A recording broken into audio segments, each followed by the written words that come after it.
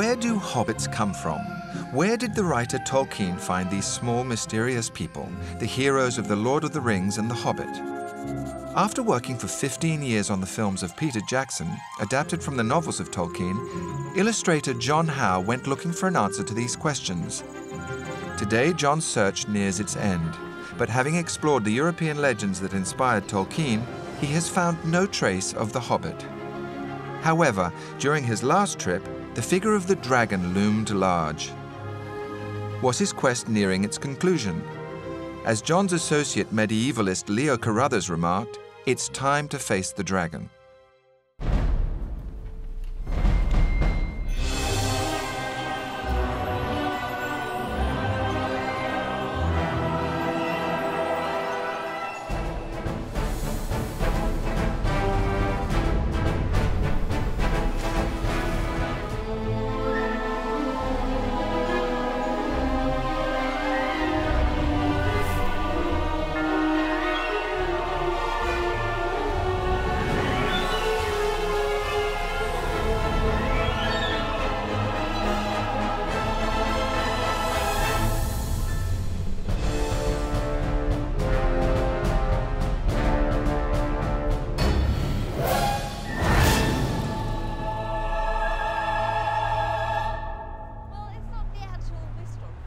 The dragon is a recurrent theme in ancient legends. Today, in the Eagle and Child, a pub frequented by Tolkien and his friends, members of the Tolkien Society are meeting for a session of reading dedicated to the dragon.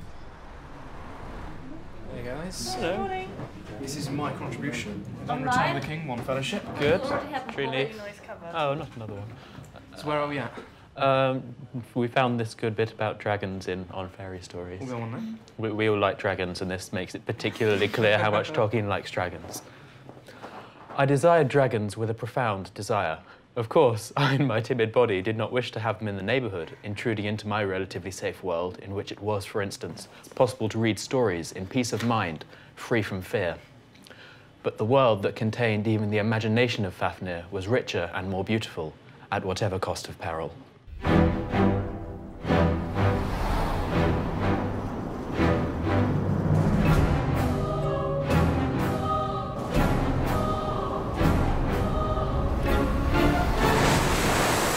For an illustrator, what could be better than a dragon? They are so beautiful, the possibilities are endless. They fly, they're as big as an airliner, they breathe fire, they have teeth, scales, wings. They're extraordinary. So dragons are a tremendous challenge, both visually and content-wise. It's often the case that when I find something visually arresting, from a cultural, historical, and mythological point of view, it turns out to be an exciting subject. So you sketch out a few lines, add a little color, knowing that behind it all there are 1,000 stories to be told. And for me, the dragon encapsulates that above anything else.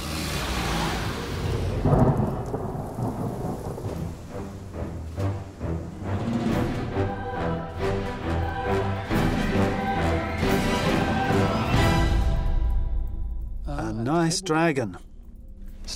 This plunges us into the world of fabulous creatures, trolls and monsters. All the ancient creatures that come to us through legends. Tolkien wrote an essay on fairy tales in which he said, "It was in fairy tales that I sensed for the first time the power of words and the wonder of things." I think that word, wonder, is important. That enchantment that is the true sense of magic for Tolkien. But the magic for him is not simply the small winged creatures seen in 19th century literature, but rather dragons, trolls, goblins, all the things found in the enchanted world of the most ancient legends. This is the kind of thing he found in those texts. I think it's worth going back to where he spent his years as a student at Exeter College, Oxford. That's where he studied ancient literature. Let's trace the origins then. Maybe we will finally find our Hobbit.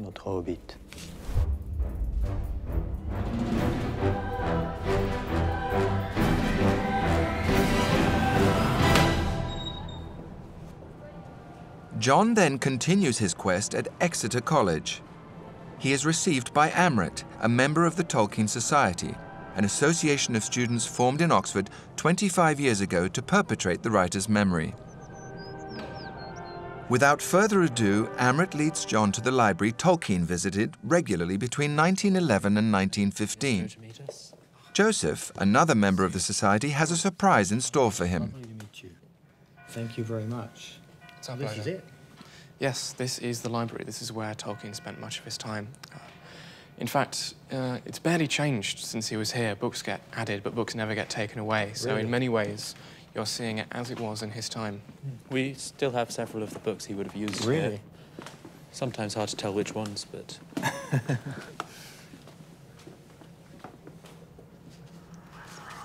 So this is Eliot's Finnish grammar, which Tolkien borrowed in his first term at Exeter as an undergraduate. And if we turn to this page here, you can actually see that Tolkien has annotated the text. Fantastic. In the margin there. That was very naughty of him, wasn't it? Yes, it was, and it's not the sort of thing we'd encourage nowadays. So neither of you will do that, will you? I'm not confessing anything. You just have to become very famous afterwards. This was a very inspirational book for Tolkien. It is apparently the basis of the language of the elves, which he devised later in Lord of the Rings. So this, in many ways, was his stepping stone out of classics. Yeah, I mean, it's very interesting, I think, that he borrowed this book in his very first term as an undergraduate when he was studying classics, before he'd switched to English literature. So he was obviously interested in the roots of language and creating languages at that early stage. There we are. Oh, that's fabulous. That's very moving. It's one of those pivotal points, isn't it, in a person's life? I think this book's important for understanding Tolkien, Tolkien's motivation. Mm-hmm. With the Finnish grammar used by Tolkien more than 100 years ago, John is immediately plunged into the myths and legends of northern European countries. The collection of Finnish legends known as the Kalevala was a touchstone for the author. In the Kalevala, Tolkien discovered a whole world with its now extinct languages that would mark him forever. Other leads took him deeper into his discovery of Nordic legends. John is fascinated by some 13th century texts that are among the most important tales to come out of the northern countries from Norway to Iceland, the Edda. It seems increasingly clear that we must move to a different geographical area and era and go back even further to find out what must have inspired Tolkien.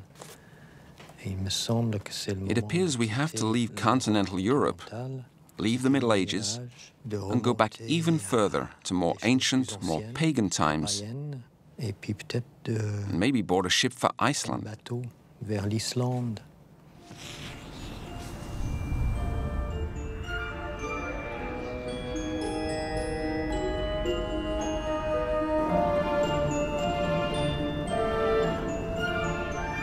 Somewhere in Iceland, Nicholas Medzalira, the narrator of Merlin's magic spells and the legends of King Arthur, has a date with Veronique Favero, a young French researcher living in Reykjavik and fascinated by the work of Tolkien.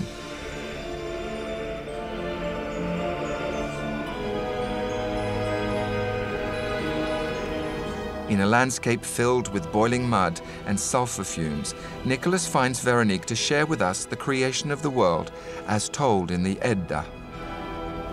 In the beginning, there was only nothingness, neither land nor sky above, just a vast, gaping abyss. The yawning void was called Ginnungagap.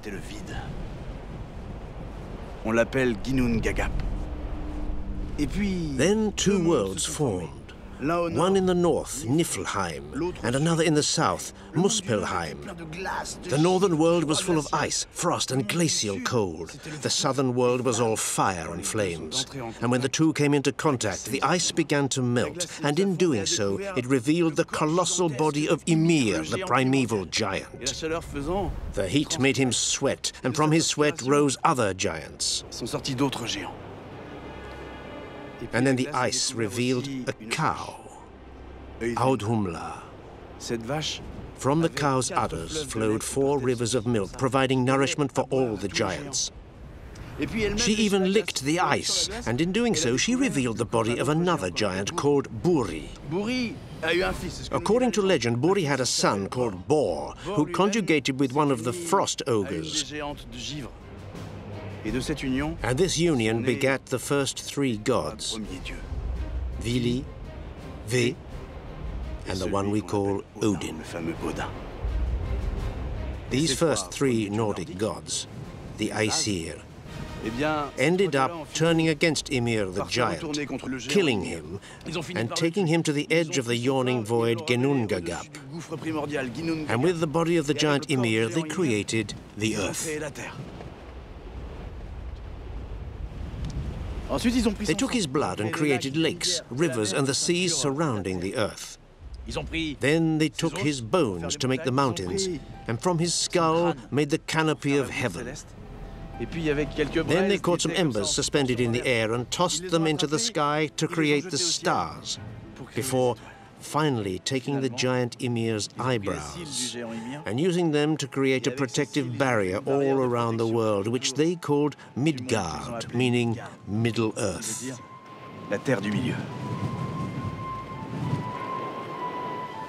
And then, Veronique, once Middle-earth had been created, the three gods found two tree trunks, one of ash and one of elm.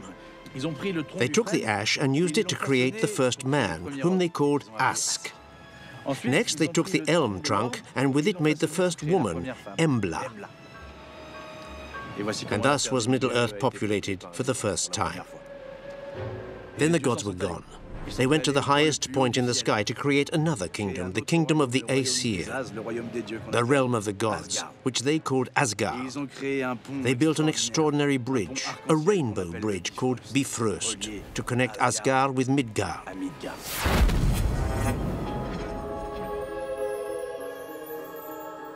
Thus did the Scandinavian gods create the earth of men, Midgard, also called Middle-earth. It's a name that stuck with the young Tolkien, and it proved to be a bottomless well of inspiration for his imagination. Soon he would populate it with avaricious dwarfs, menacing trolls, and many other singular creatures inspired by the myths of Edda. The tale you told us about how the world was created comes from two texts called the Edda, one a poem, one in prose. And in the poetic Edda, among other things, is a text called Voluspa, which is the words of the prophetess recounting how the world and the gods were created. Tolkien worked a lot on these texts. We know that he had a great interest in Germanic languages, especially Old Norse, the language of the ancient Scandinavians. It is in this language, of course, that the Edda are written. And Tolkien began working on the vocabulary and the grammar, etc., by reading the Edda. So, Veronique, what links Scandinavian mythology to the writings of Tolkien? There's Middle-earth. Yes, Middle-earth is Tolkien's world, taken from the Edda. And then there are all the dwarfs' names taken from the Voluspa. There's a whole list of dwarfs' names, and Tolkien picked through them for the names of the dwarfs that subsequently appeared in The Hobbit. His own mythology, in fact. That's right, because Tolkien's creation actually stems from language. He began inventing languages when he was young, and really wanted to create a whole set of languages. Not just a language at a particular point in its history, but its whole evolution, like Latin through to French, and the way it evolved. All the historical weight. Precisely. But in doing that, he realized that for a language to have a history, it had to have people speaking it. So he had to populate his world. And that's what happens in the Silmarillion, which describes the creation of this world.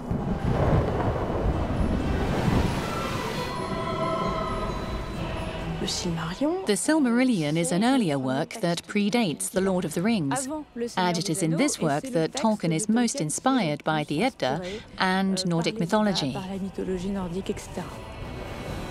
The tale describes the creation of the world, the birth of the elves, how men came into the world, and the way in which these languages evolve. In his eyes, this work was much more important than The Hobbit or The Lord of the Rings. In fact, The Hobbit came much later. When he began writing The Hobbit, it was for his children, and initially he didn't even know himself that it was linked to the same legends. Then, little by little in The Hobbit, dwarves and elves began to appear, and Tolkien realized that his tale was taking place in this broader world he had created, and was part of the same overall story.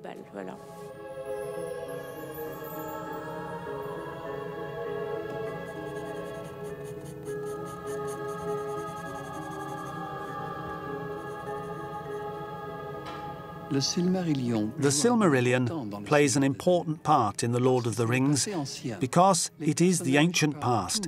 The characters all talk about a very distant past, especially the elves, and even Aragorn, who sings ancient songs about legends. It means that for all the characters in The Lord of the Rings, there is a past, one that goes back 1,000 years, not just a century or so. It gives depth to the text, a sense that it is tied in with ancient history. Tolkien regretted enormously that England did not have its own mythology in the style of Nordic or ancient Greco-Roman mythology. In a way, he wanted to create myths that would explain the origins of England, the origins of the Anglo-Saxon people. And when he wrote all this down, it became what he called the Silmarillion, a great work that was never published during his lifetime.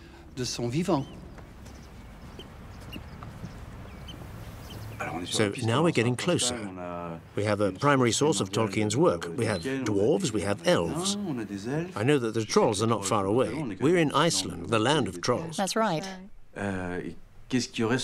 What would you regard as being closest to the Hobbit in this Nordic world? Aside from Scandinavian mythology itself, as we said, what interested Tolkien the most in the Edda was the language. Another text falls into this category, and that's the writings in Old English known as the Beowulf, the most important work in Old English that dates back to the middle of the 8th century. Tolkien translated it and wrote an essay that revolutionized people's interest in the text.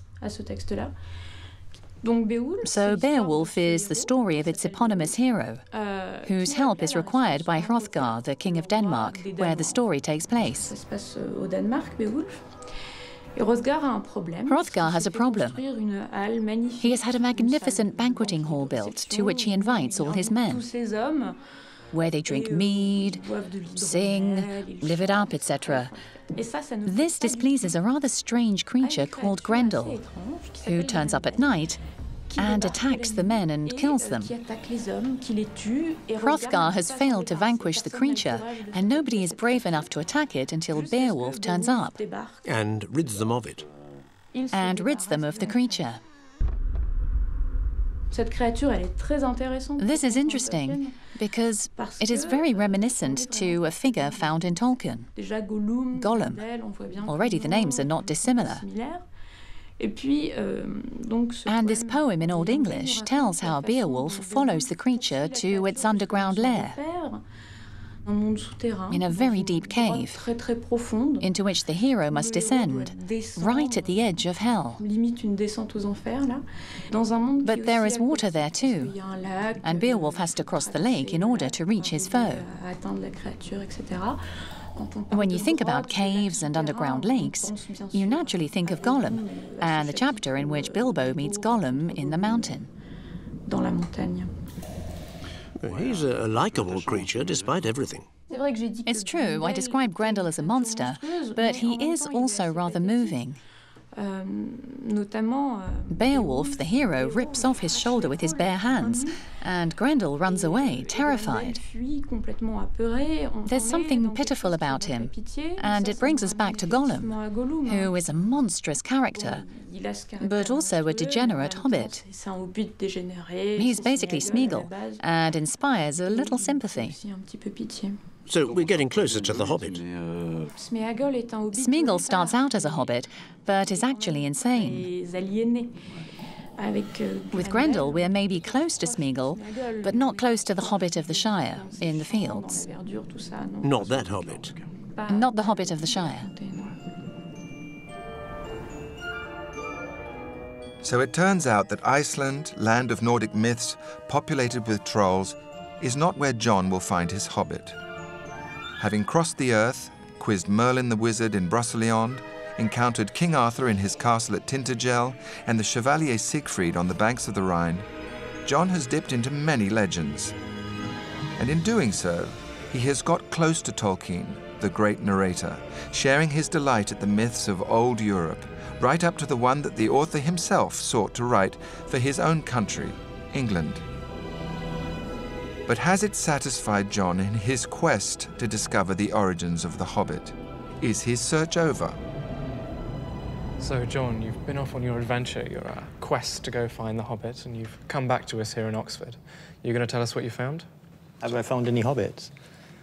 Well, it's been quite a trip, to be honest. We've made a great European circuit of myth and legend and culture.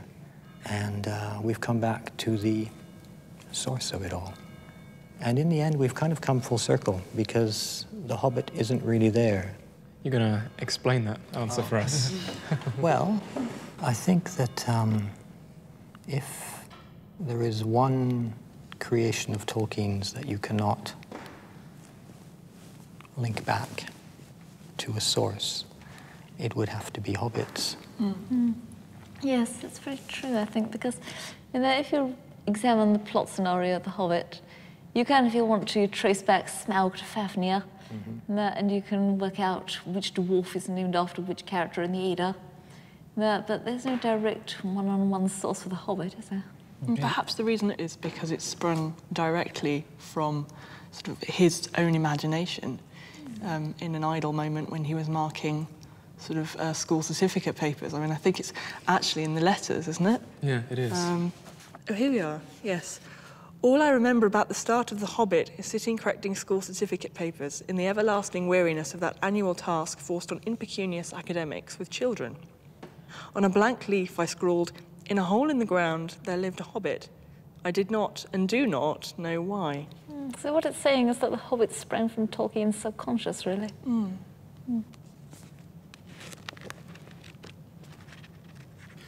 I am, in fact, a hobbit in all but size. I like gardens, trees, and unmechanized farmlands. I smoke a pipe and like good plain food, unrefrigerated, but detest French cooking. I like and even dare to wear in these dull days ornamental waistcoats. I'm fond of mushrooms out of a field, have a very simple sense of humor, which even my appreciative critics find tiresome. I go to bed late and get up late when possible. I do not travel much. So do you think that hobbits resemble Tolkien, or did Tolkien eventually come to resemble hobbits? I think for me, what drew me to the idea of hobbits, and I think reading The Hobbit as a young child, was the idea that these small people can go out and do extraordinary things and have the most wonderful adventures, and it doesn't matter sort of how worldly they are or how much experience they have as to what they can achieve. It's almost as if The Hobbit is our gateway into the deeper mythological world that Tolkien had already created, because we travel with The Hobbit and see through his eyes. So you're, in a sense, saying that we're seeing this vast, vast world of myth, history, and legend as if we were hobbits, in that sense. So you're all hobbits, then? Yes. I'm sitting here with four lovely hobbits. That's quite exciting. So it's a point of view, in that sense, The Hobbit. So it's a window, not a very high window, but a window you can see out of. And it's also a door, because it's an invitation to go out and have an adventure, isn't it? Isn't that what The Hobbit's all about, in a sense? Definitely. Back to the idea that the ordinary person of exception is a hobbit, which I think is quite an extraordinary concept, because everything that defines hobbits as hobbits makes them conservative, stay-at-home, uninterested in the wide world. But the very essence of hobbits is that they're capable of going out and doing grand things if they get caught up in a story. I have the impression we've come back to the right place. Thank you. Take care. We'll see you.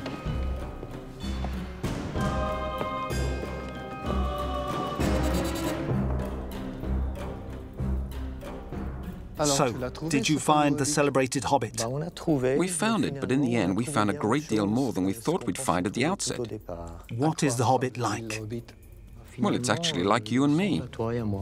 Meaning we are all hobbits? Ordinary men in the middle of an extraordinary story. So, amid these dragons, trolls and goblins, the Hobbit is just a regular citizen. Great mythology and great legends have no place for ordinary people. The best way into this wonderful world is to find yourself a place there. And that's what Tolkien gives us. The Hobbit, then, must be sought in Tolkien's head. So is the search over? It's almost the end. I have just one more small thing to do.